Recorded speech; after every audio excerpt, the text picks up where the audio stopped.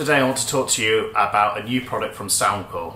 Now if you haven't heard of Soundcore before, they're a brand of anchors. So Anchor, the people that make USB cables and chargers and the like. But they have a brand called Soundcore that specialises in audio products. So I already have this Soundcore earbuds, which are fantastic. I've got noise cancelling and all that kind of thing. Really like them. Anyway, Soundcore reached out to me and asked me to review the X600, their new Bluetooth speaker.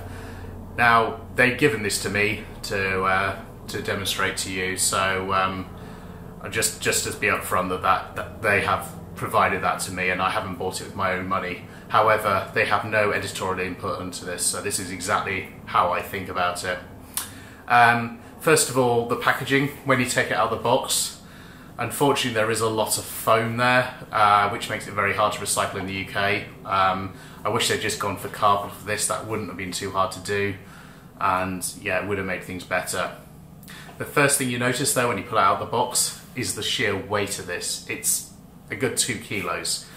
My last speaker was only 500 grams, so it's got quite a heft to it. I don't know exactly why that is, if they've just put a piece of metal in there, but I think there is substantial feeling to it. I think it's because of the tough aluminium construction of this product.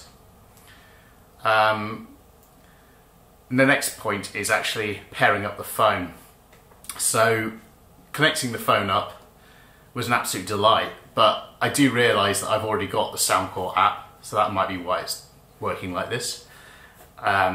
As I'm connecting up, I get a picture of the Soundcore product, which is so rare on, I've never seen it before, on an Android device.